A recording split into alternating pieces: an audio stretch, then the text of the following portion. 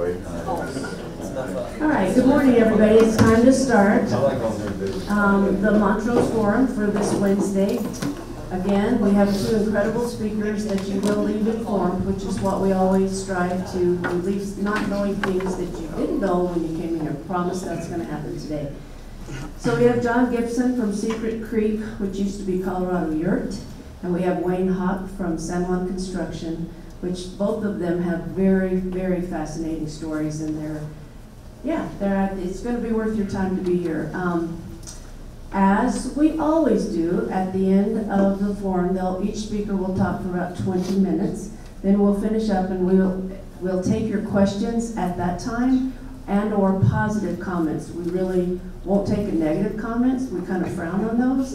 And I also want to, which never really gets mentioned, a big thank you to Will Woody, who's in the back, who is always here filming for us. He puts it out on the City of Montrose YouTube channel, so you can watch this again. We do have a lot of people who do turn in that tell me, I see them through the week, and they said, yeah, I watched it on YouTube. That was pretty incredible. Sorry I missed it. Couldn't be there, but I'm glad that I had that opportunity to see it. So I will introduce John Gibson. He bought Colorado Yurts in 2019. And everything I said, he goes, I'm getting into that, so I'm not getting into that. He and his wife, Kelly, moved to here in 2020. And since then, he's hit the ground running, and it's incredible to watch what's happening down with his new plant and the yurts. I asked you guys to drive by and see them. Hopefully you did. So without talking anymore, I'll turn this over to John.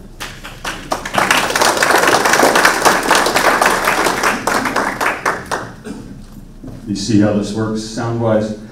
So good morning, everybody, and thanks for giving us an opportunity to come in and give you a little bit of an update on our business and our project that we're building over at Colorado Outdoors.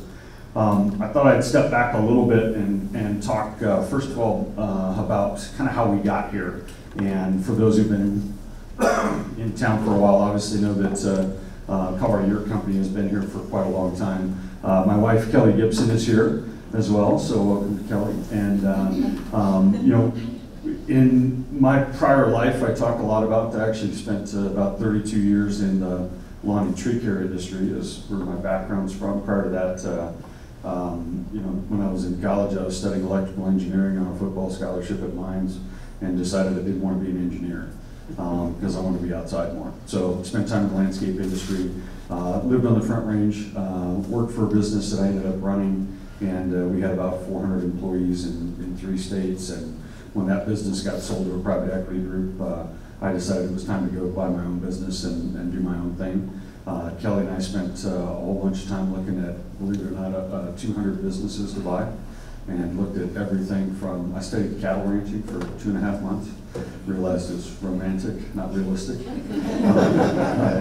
We studied everything. I didn't know you could buy rural FedEx routes, and studied those. We almost bought a winery. We looked at excavating businesses, solar businesses. We looked at a lot of things. And ultimately, we decided that we narrowed in on a part of the world we wanted to live in, which was Western Colorado. Having grown up on the Front Range, I always wanted to get off the Front Range.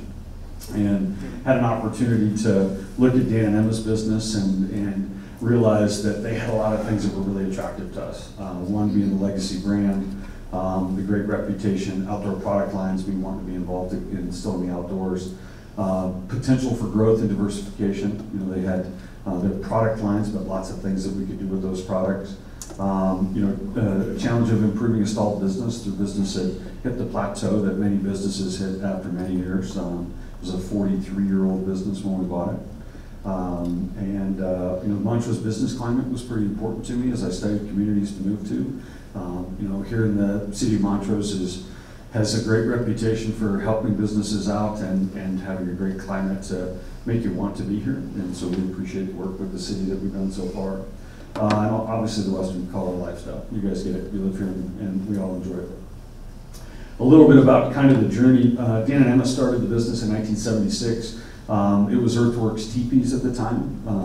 The quick story, they were living in a teepee at 10,000 feet outside of Breckenridge, and somebody asked them to build another. And that's how the business was born. And so they started off as Earthworks teepees, moved up to Ridgeway for a while where they lived, In 1994, moved over to Montrose. Company name got changed from Earthworks Teepees to Advanced Canvas Designs. They used to do awnings and other things at the time, tents, and started doing more canvas work, and then I started doing some yurts.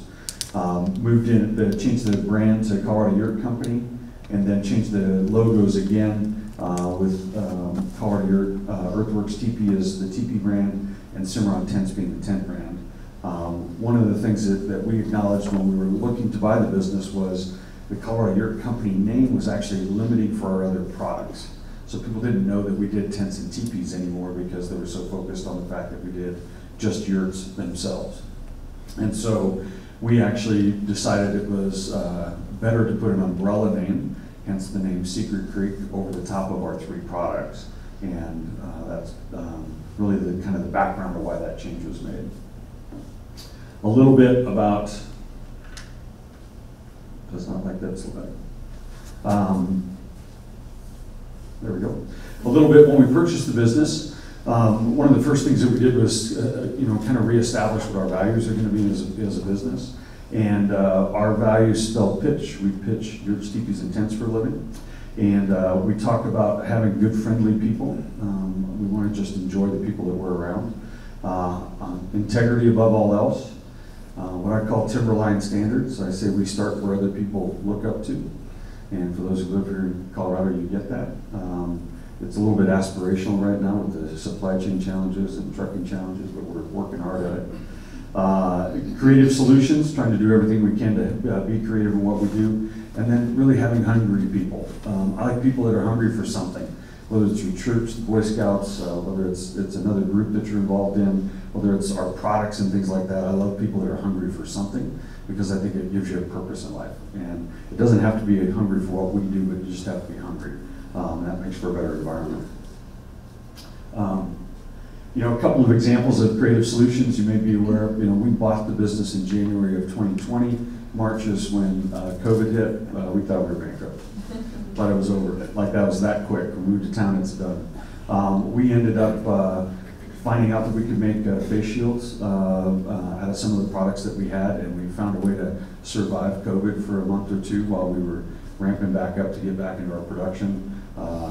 Some of our first clients were Montrose PD, Telluride Express, and some of the bus things we did.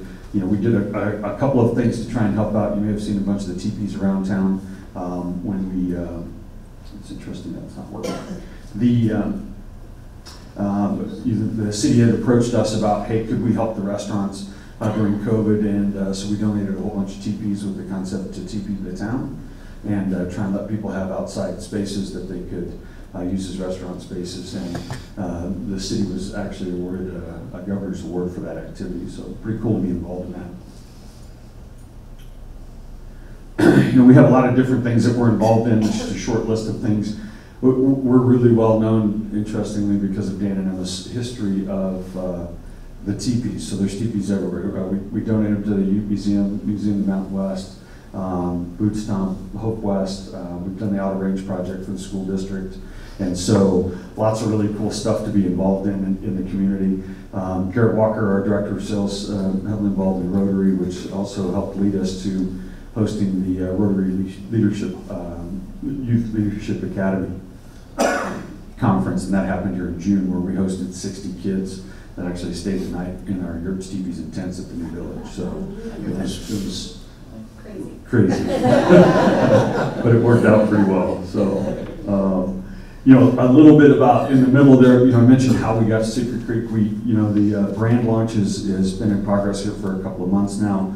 We do have our new branding, which includes obviously the new logo. There's a little bit of history behind the logo. Why do I want to be in Western Colorado? I'm an outdoors guy. I spend a ton of my spare time in the backcountry packing around with my mules. So riding mules and pack mules, and I do a lot of backcountry hunting, wilderness stuff. And we thought that we could bring in Margie, which is one of my mules, as our logo. And so she's actually around the facility. Like, we literally had a meeting with her in our base. She's hanging out in the pond at times, and we're actually taking her to a trade show this fall, so it'll be kind of fun. So right now we have 6 mules. I'm only supposed to have 4, but we got 6. And we do a lot of stuff with the mules, even when guests come and hang out with us. Kelly and I happen to live up on Bostwick Park. Is where we live, up by the Black Canyon. And both our kids are, my kids are grown. One lives in Tennessee, the other lives in Michigan. And so we're just kind of on our own with our mules right now. It's a pretty good lifestyle. The new brand, obviously the Colorado Yurts brand is a product, Earthworks teepees, and then we changed the name of the tent brand from Cimarron Tents based on a conflict with another company, and decided we would go with Destination Tents because we feel like our tents are a destination, and you'll see that if you come take a look at them. A little bit about Secret Creek itself, and really it came from, people used to always ask me where I spend my time. And if you know anything about guys that go hunting and fishing, I'm not telling you. So I would always tell people Secret Creek, that's where I'm at. And then what we realized as we started to kind of rebrand the company is that we could talk to people about their Secret Creek. And really that's what we feel like we provide, is through our structures, the yurts, teepees, and tents. We give you an opportunity to connect to your Secret Creek, whether that's in a desert setting, whether it's in a mountain setting, whether it's in your backyard. We have people that use them for restaurants, for yoga studios. The uses of them are pretty amazing, but that's our goal, is to try and help people find their Secret Creek. This is definitely not going to stick. A little bit of an example here real quick of what the new website looks like. Just launched it, soft launch, so you can go check it out. After we got that, while we're in the middle of all that process, of course, all the branding and everything to grow the business, this is a quick view of what the inside of our old shop looked like over on South 4th Street. It might be a little tight. If you look in there, there was actually 35 people working in there. And we've used about every ounce of space that we could within that building. And we had multiple building sites around it that we were using for other parts of our business. That's just the sewing area. So we needed to get a new facility. And really what we came up with was, working with the folks over at Colorado Outdoors, with the City of Montrose. Timberline Bank was our bank partner. And really, trying to be part of this Made in Montrose campaign, and we want to be proud that we're here and that we make a difference in the community. We're over on, if you've been over to the site yet, over behind Ross Reels is where we're at, up against the river there on Mayfly Drive. Came up with some design concepts that really were about trying to showcase the river frontage. So we purposed, when you go to our building, it's gonna be a little bit weird the first time you go over there. The entrance is on the river side, so you drive up in the back of the building. But we don't want to have, there's no reason to have that beautiful frontage not be showcased. So the entrance to the building faces to the west. Some of the things that, a little bit of details about it, it's about a 3+ acre site. We built a 30,000 square foot manufacturing space. I left this slide in because it was one of the ones I used early on as we were starting the project. We were going to use 20,000 square feet for us and 10,000 square feet leased, and then use it for expansion. The length of the project to get it up and running, we did never take a tenant, we just took the whole thing. So we've been growing fast enough that we needed all the space. The intent of having a display village along the river trail, and we put together a partnership with the city on a public-private use restroom facility. So we donated a piece of land on the corner of our property to allow the city to put in a bathroom on the trail, because there was no trail on the north end of town. And so you'll notice that if you were walking the trail. It's a beautiful building. Stryker Company finished it up, and looks amazing there on the corner of our property. And then also, we had a focus on local and regional contractors. So our GC was not from town, but I think about 90% of the other work outside the steel building itself was all done by local contractors. So we had a focus in choosing contractors that were here locally or some regionally up to Grand Junction. A couple of renderings of what the building looked like in concept as we put it together. Wow, that is not going to work. The little bit about our groundbreaking. So we actually broke ground. We started in July of last year. I always tell people I'm not a gold shovel kind of guy, so we decided that a BYOS party would work better for our groundbreaking, so we had everybody bring their own shovel. And we had a random group of lots of really cool stuff. Whole community came out with all of our employees and had an awesome groundbreaking to get things kicked off. A little bit of what the site used to look like when we started. And then a little bit of what it looks like while we're in construction here. You can see the flex buildings, or the buildings that are mostly complete on the right side of that picture. You can see the trail around the outside of our property is the river trail, and then the building structure that's there. You'll also see that kind of the top center there right along the trail is really a retainage pond, and that's what we turned into what we call the Secret Creek Village. So a little bit of concept there. See if this will work. So as you can imagine, it was not the optimum time for us to be building a building. Supply chain was brutal to us. The cost of materials was significant. Between the time we got all of our bank approvals and everything and finally went back for the final price on the steel for the building last spring, the steel price went up $600,000. And so we've been managing our way through that, keep plugging along with the project. And I've learned a term I hate, value engineering. It's not a fun thing to go through. Finding ways to save money on everything that you've decided you're going to build. But it was ugly and brutal, and we didn't get roof insulation for 90 days. So we had to sit for 90 days waiting for roof insulation. All kinds of delays on products. Garage doors, we just put in our garage doors finally 2 weeks ago. They were 9 months behind. So it's just amazing how those things impact your project. You just couldn't forecast those kind of things. But we're pretty excited to have got through the project to this point.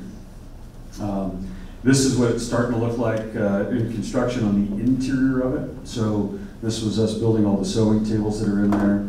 A little bit of the picture on the right is actually going to be open floor space where you'll actually be able to watch our artists painting teepees. These pictures are actually taken from what I call the second floor observation deck. So we actually built the building so that you can walk in, enter the building, meet with one of our sales guides at the front, and then walk upstairs and tour the facility from an observation deck without actually having to go down on the floor. So we intended on it being a destination site that people would come visit us and want to see how things work. So it looks a lot different today. This was in the middle of our construction. As a reminder, that's what we were in, and it's what we are in. The next part of the project, of course, and maybe the fun part mostly for the community, is the Secret Creek Village. So intentionally building all of our structures for people to come visit.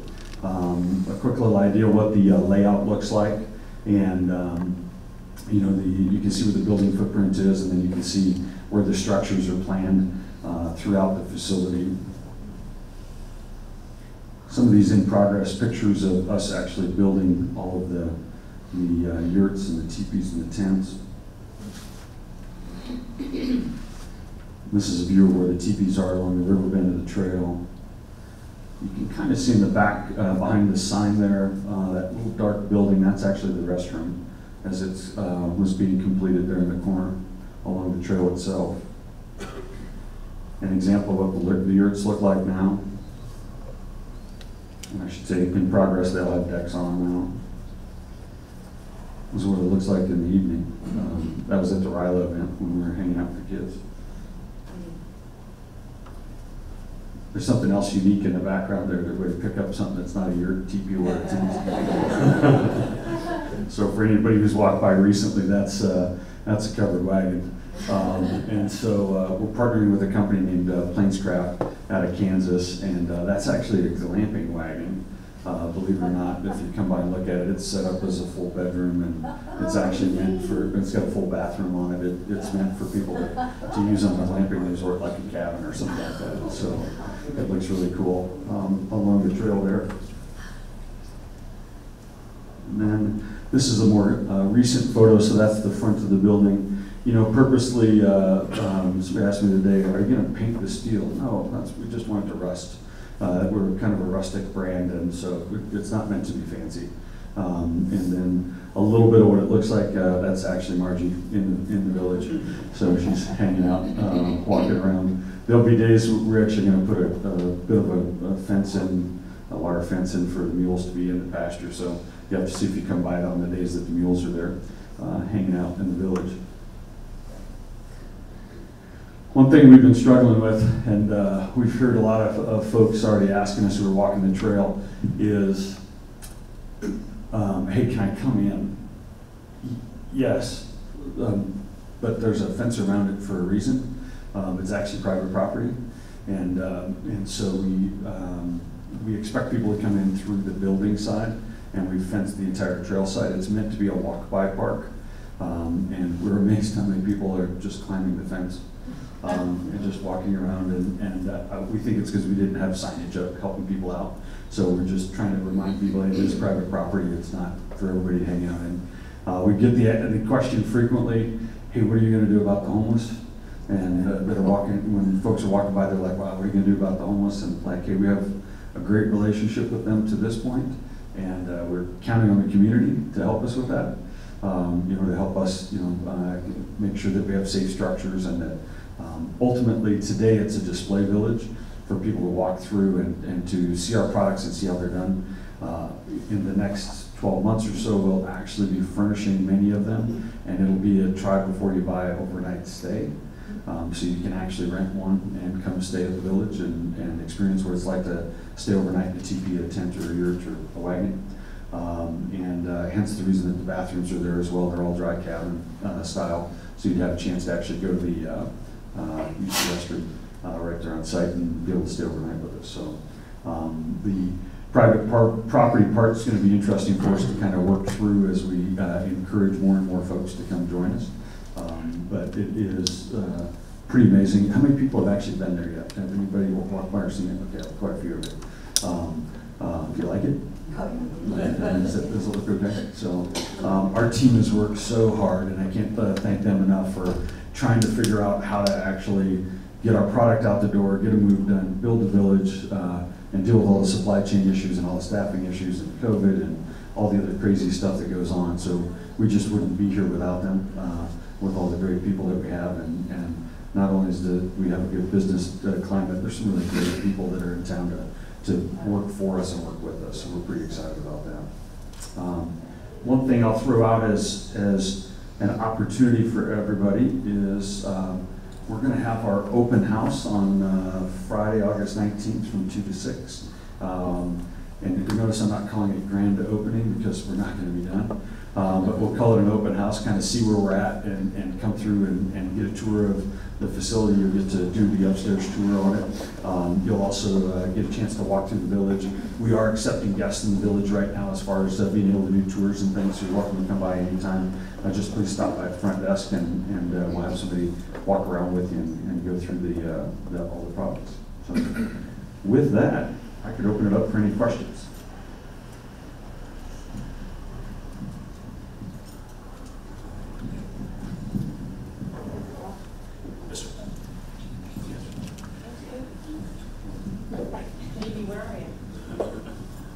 I can write that. So interesting to know how you go about getting one of these yurts or tents or whatever from like a temporary thing to a permanent dwelling with respect to foundations and electrical permits, plumbing, and all that. So the reality of us selling our product in lots of different settings is it really depends on the local zoning codes and who allows what. Do they look at it as a temporary structure? And if it's a temporary structure, it has a different level of expectations from engineering and things than it does if it's a semi-permanent or a permanent structure. All of our yurts are engineered and to the site specifications, so wind and snow load, and then we sell SIPS decks underneath them for insulated decks, and then typically the customer has to deal with the ground connection themselves to get that through.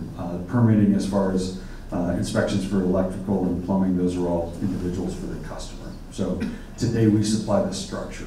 We don't do any of the rest of the finished stuff. That's for another contractor. Okay, so, Matt, hang on to that question. You won't forget it, right? Yes, ma'am. Okay, let's go on to our next speaker real fast, but before we do that, let's give John a big round of applause.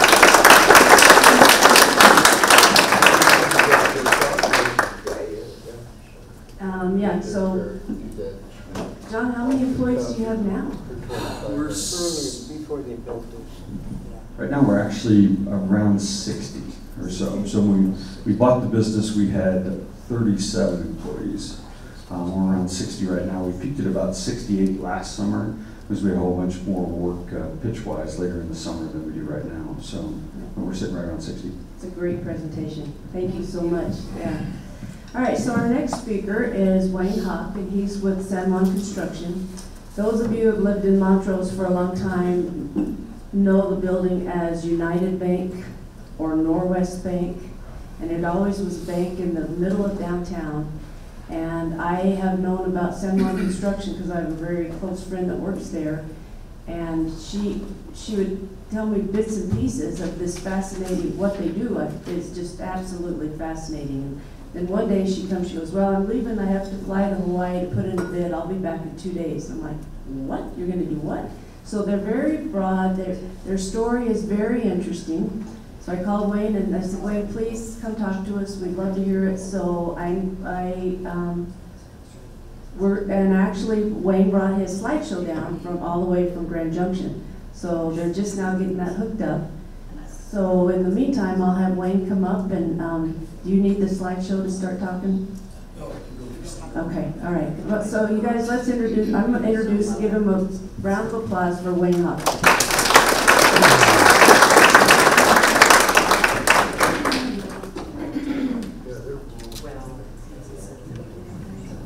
So Wayne's going to do his own bio while they hook this up and get it going.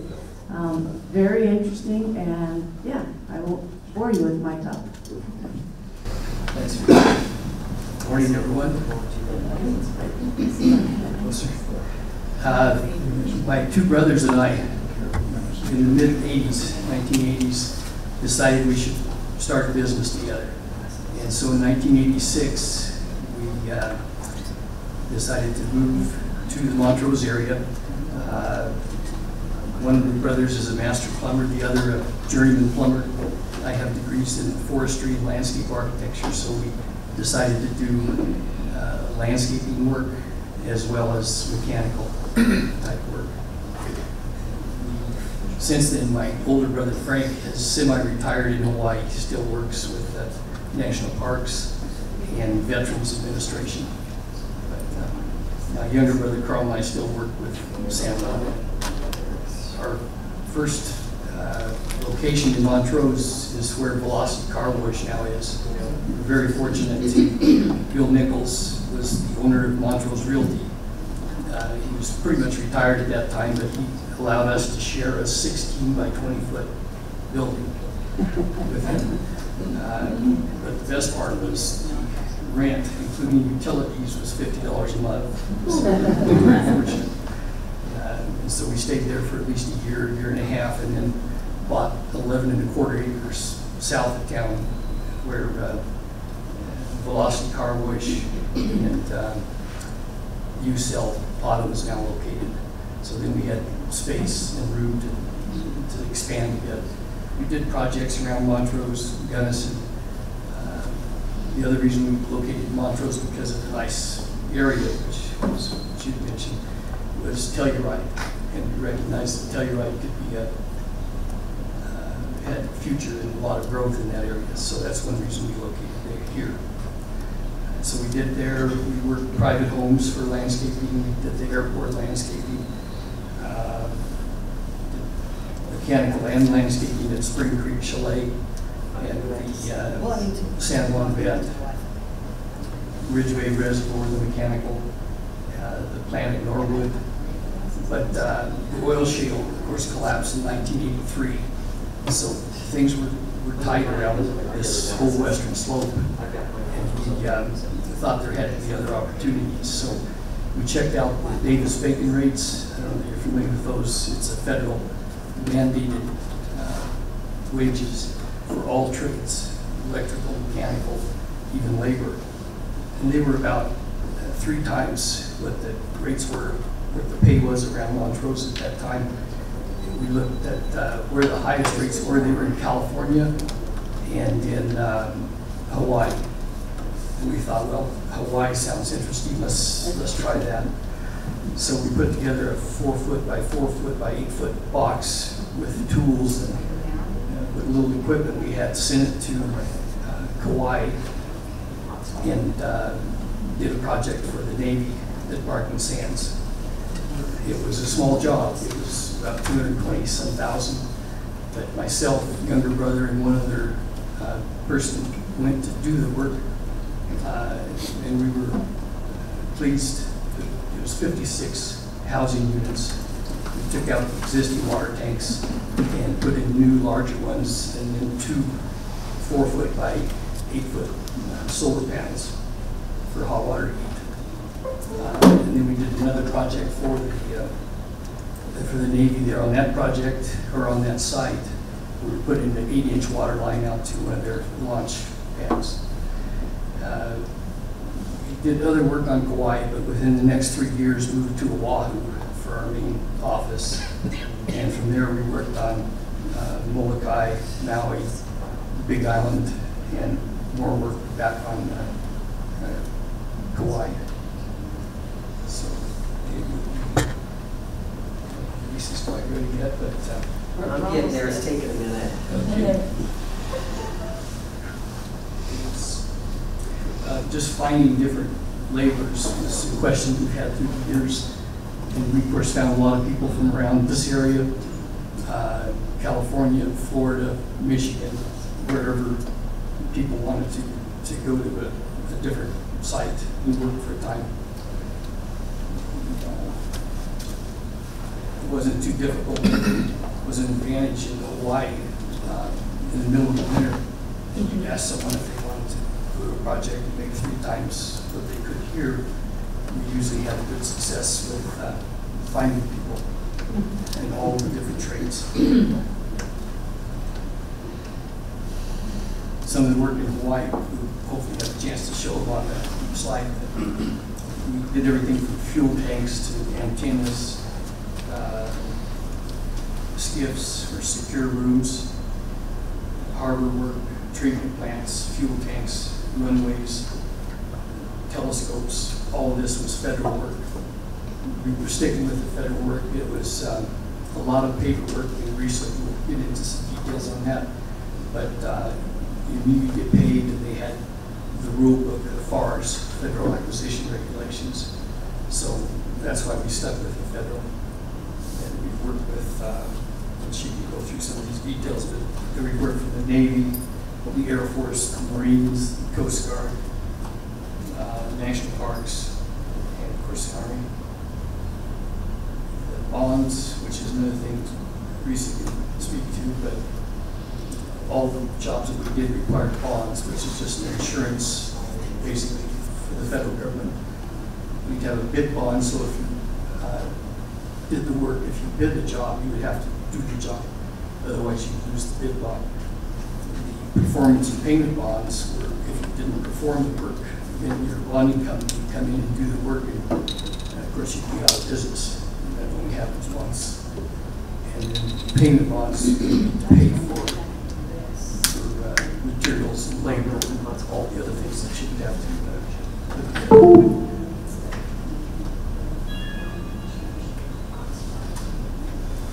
It's going to be worth waiting for, so hang on, hang with us. Let's go ahead and describe some of the other stuff that we'll see in a few minutes, hopefully. Telescopes. We worked on telescopes on Mauna Kea, on the Big Island, and it's just under 14,000 feet. So in that setting, the altitude was an advantage to us.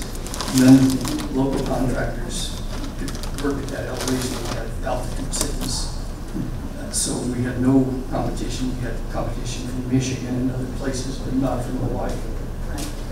And so we did quite a bit of work on Montague, on Gemini scope, as well as the NASA infrared scope.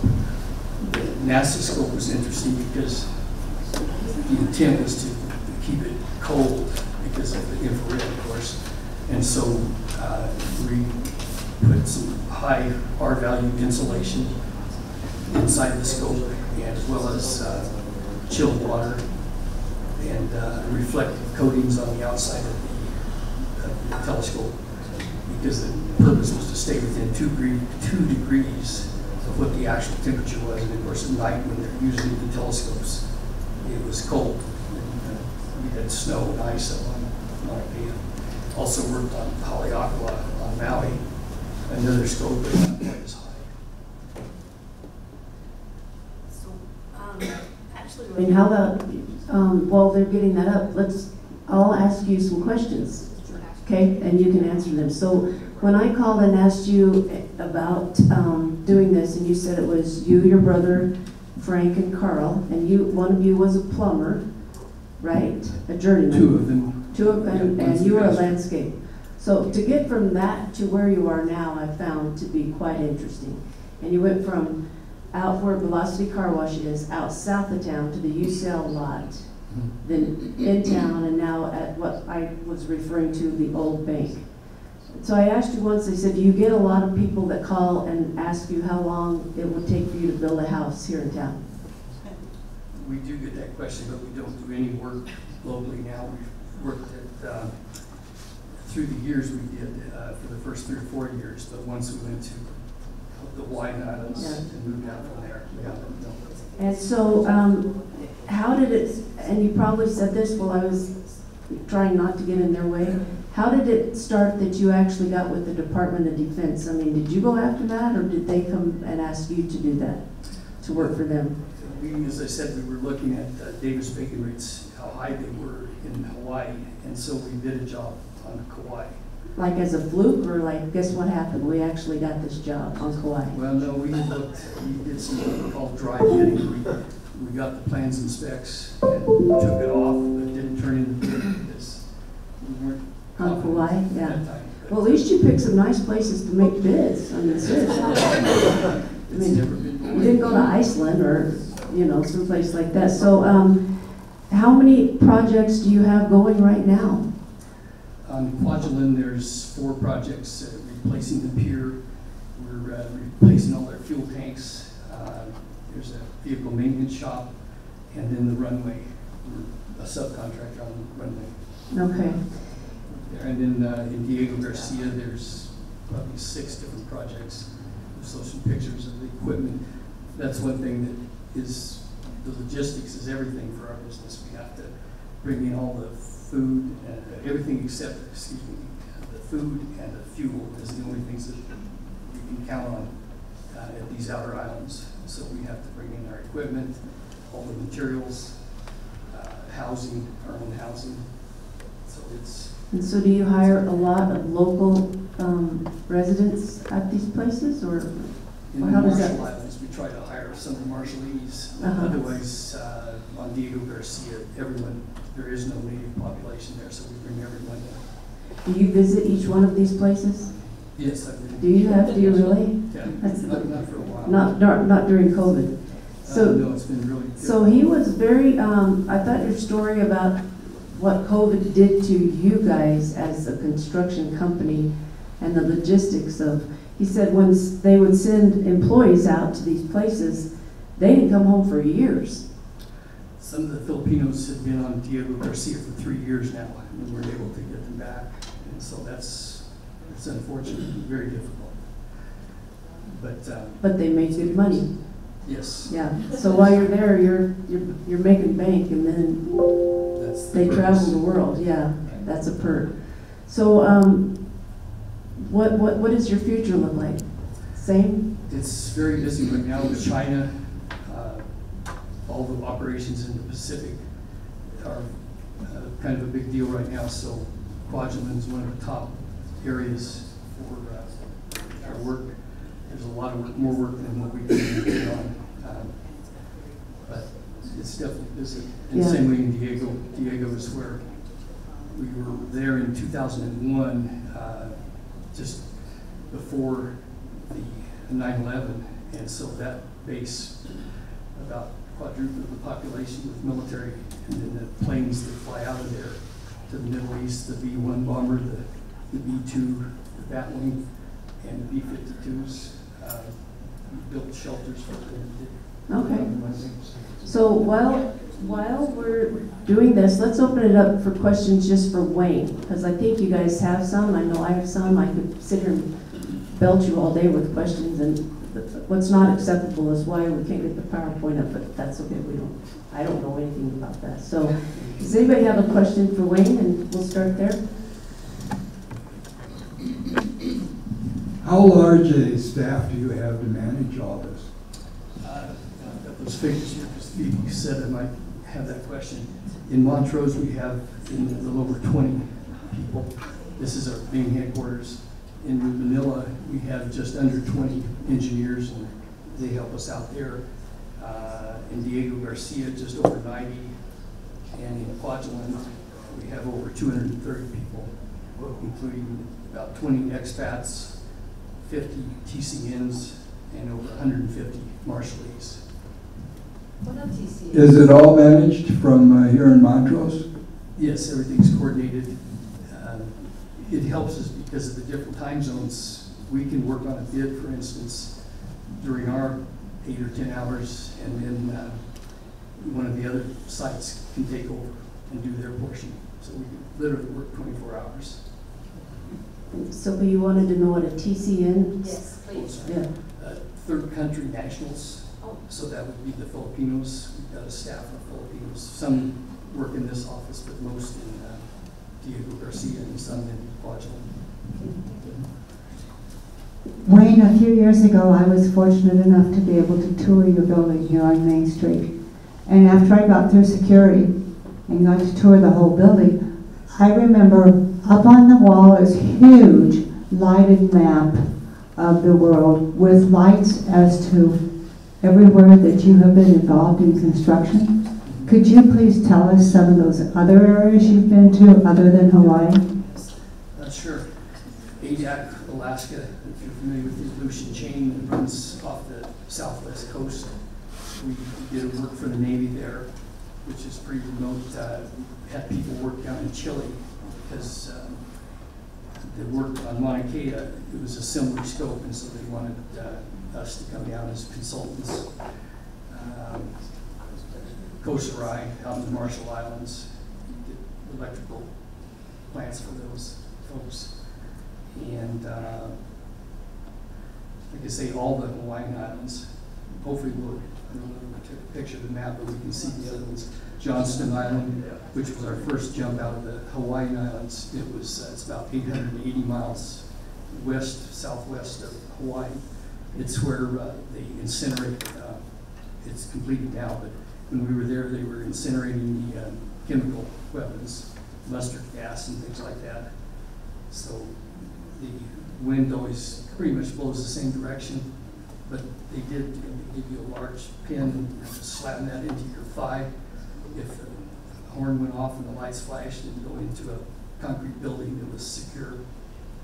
That, of course, that never happened, but it caught your attention. The security for your facility, I assume that's because of your Department of Defense contracts? Yes, right. Risa has more details on that. They've stiffened that up. It's more complicated than it was at one time because they're the cyber attacks and everything else. They take it pretty seriously for drawings and how we're supposed to leave the office or leave the desk. Do your employees ever have to deal with visas?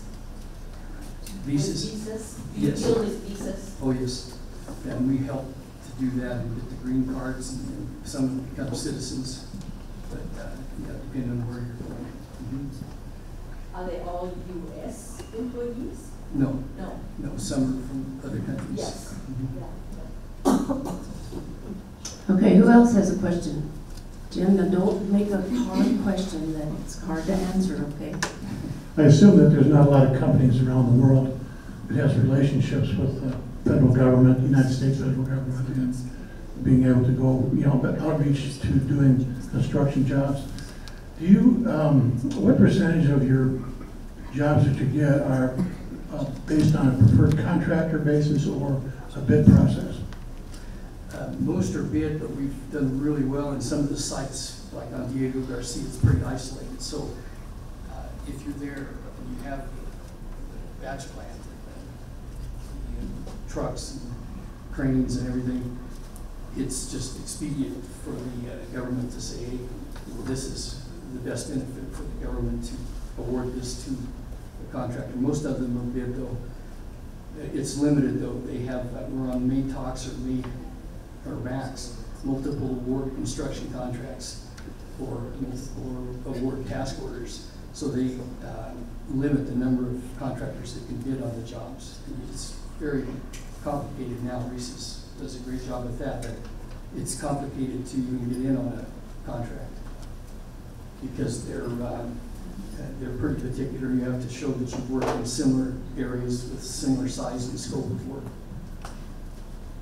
So are we ready for, no slideshow?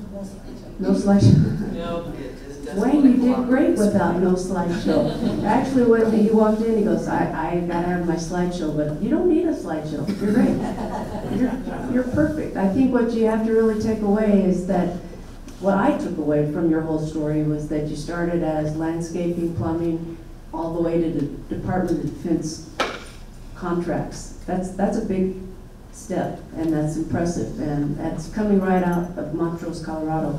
Like you said, this is their home base, and everything that happens, like you've even built bomb shelters, correct, for some of your... Yes, I was hoping we could show those. They're like 86 feet long, 26 feet wide, and 8 feet, or 11 feet high, out on Diego, where they put some of the bombs. And you said at one place they gave you a pen that if the sirens went off, you injected. Is that right? Is that what you said? Yes, in Johnson Island. And what's in that pen that you're injecting yourself with? I'm not sure. I think that would be one of the really big questions I would ask when I was yeah. They assured us that that was the better alternative.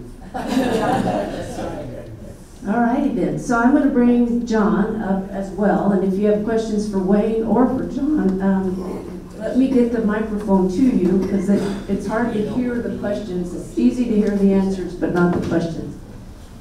I was just going to say, Wayne, you may not realize this, but a lot of people from Montrose go up to the top of Mauna Kea on their bicycles, and I was there with my husband and my son, and that's so cool to know that you were there. It's something that probably should be told to people around the community that like to go up there. It's actually more impressive that you would go up there on a bicycle. Not me, my husband. I'm not crazy. But it was funny because they wouldn't allow my son to go up there because they said his lungs will burst. And I was like, well, it's about the same altitude. But a couple from Europe offered to drive us up the last part in the car, and the rangers wouldn't let us. Yeah, But we got up to the top part. So it was very impressive. So we should tell people that so when they go there, they see it because it was very cool. Thank They you. told us that you only had 60% of the oxygen that you would in sea level. That was difficult for our crews because we live in Hilo, or Bunkton, and drive up every day about an hour and 20 minutes each way. Well, that I drove from Hilo too in a car. My husband drove on his bike. Yeah. So I thought it was never going to end. It looks like outer space to me when we were there. Okay, does anybody else have a question? Oh, Matt, you definitely have a question. And you remembered it. question. Yeah, I'm Yes, coming. you did. I'm impressed. You did as instructed, didn't you, Matt? He does work for the school Following system. instructions, yeah.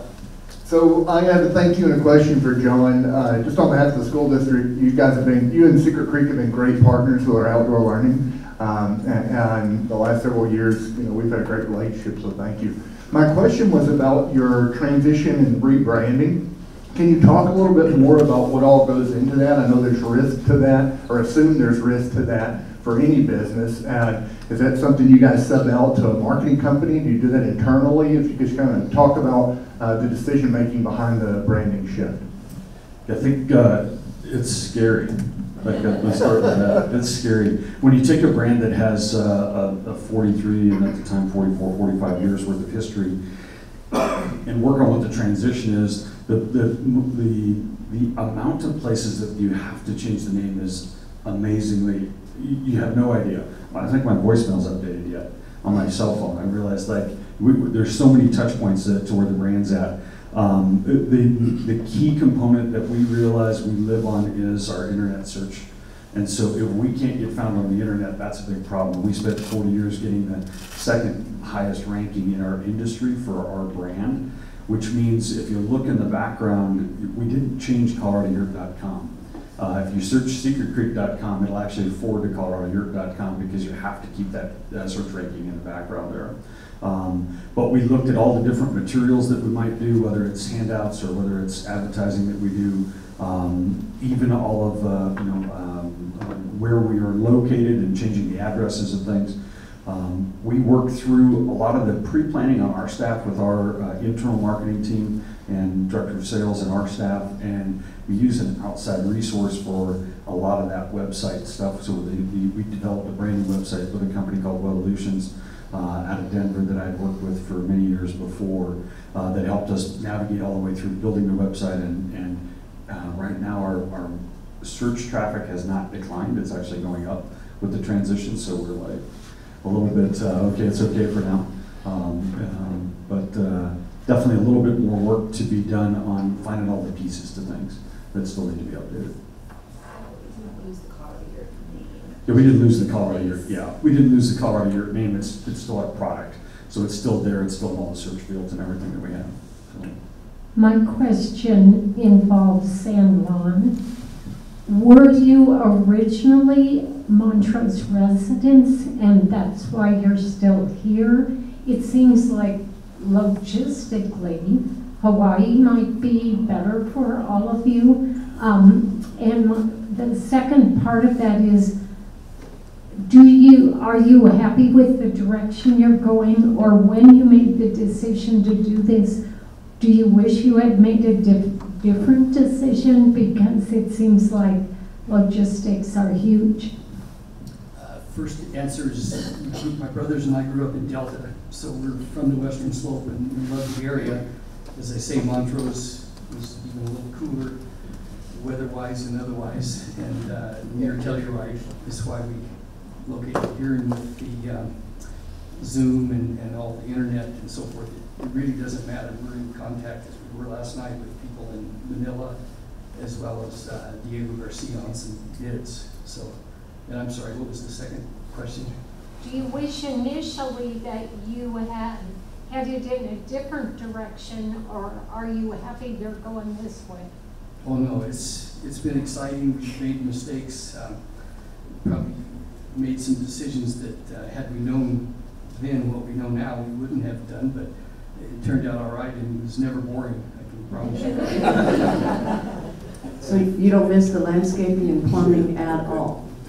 Well, we still have that on some of the projects, oh, okay. Most of the projects, it's still an element, so it's still. All right, we have time for one more question, then I'm going to ask you both just to give us a quick conclusion of really why Montrose. I mean, John, you both alluded to it, but just I think you could be thinking in one sentence or less, just give us this, why we choose to live in Montrose. I could answer it, but it would take all day. But yeah, if you guys could just tell us why Montrose, when this last question is done. Hi there, John question. Yurt versus GUR is the first, and number two is, you're not giving away the secret locations of all those pretty photos, right? No, we're not giving away all the secret photos. The one thing I did, one of the very first slides I had was a picture of a tree. And that tree is actually at Secret Creek. And it's what Kelly and I call the decision tree. I was having, while we were buying the business, I had to hike up to that tree every day to talk to the Chinese to get cell coverage. And I realized when I got done, I've been standing by this tree for 5 days and making phone calls. This is the decision tree, so it's actually in my office. I've got lots of photos of it. So, but no, I won't tell you where it is. The other question about GUR versus yurts. So the Mongolian GUR is where the yurt came from. And so actually the Mongolian tribes would travel with their gers and take them down, and they're meant to be a mobile structure. The Western U.S. and the Western part of the world now makes them a semi-permanent structure. You can still take them down and move them. We can put one down and take it back up in about 48 hours from the platform all the way to the structure. So it goes up pretty dang quick. And I will say, I love the idea of all the dots. Like, we actually sold yurts back to Mongolia. And so we have yurts in Mongolia. There are modern yurts. So maybe you two should talk, and when you might need some of his. I find it interesting you found a way to get two landscape background guys on the scene. That was the catalyst. That's perfect. Yeah, that's awesome. So John, why Montrose really quickly, or just kind of said, but just give us some reinforcement? At the end of the day, it comes down to people. And that's it. I mean, if you have the right people in the community, you get to make a difference. And for us, it's the feel of being in town, and there's a lot to that. Kelly and I are fortunate to have made a big impact in the community we lived in before, and I mentioned in another presentation I did. Our goal in moving to Montrose was to help in the community, but not tell you what to do. Like, I think that, if everybody remembered that we all came from somewhere, but we all have to get along where we are and let the community be what the community wants to be. Those great people make a difference. Yeah. Wayne? Certainly agree with the idea of the people. We also like the recreation. If you want a concert or something, you can go to Denver, 4.5 hours. Grand Junction's not far, but it's just a small, peaceful town with a lot of great people, and it's a good place to live. Yeah, and you two are definitely two of the great people in Montrose. They're two. My thought when I picked these two for this topic is two of the many businesses that make an impact in Montrose, and they do it, Wayne quietly, doing it all over the world. Both of you, John, you came in, and I knew Dan and Emma really well, and so I was glad to see that you bought this company from them and you kept it going. So I would like everybody to give them a round of applause. And let me just also say, before you actually, Wayne's IT person, Risa, came down from Junction, right? Did I pronounce your name correctly? Yes. And she and Barbara tried really hard. Thank you both. I'm sure it's a great slideshow, just these four. We'll keep them up and you can look at these. If you can stick around a little bit, if anybody has any questions, just for a couple minutes. I am Phoebe Benziger, along with Kathy Hebers, Barbara Bynum, and Judy Ann Files. Thank you for coming. Now, who's got next week? I don't know. Kathy does. So let's just tell you what we're going to see. And now you can give them a round of applause.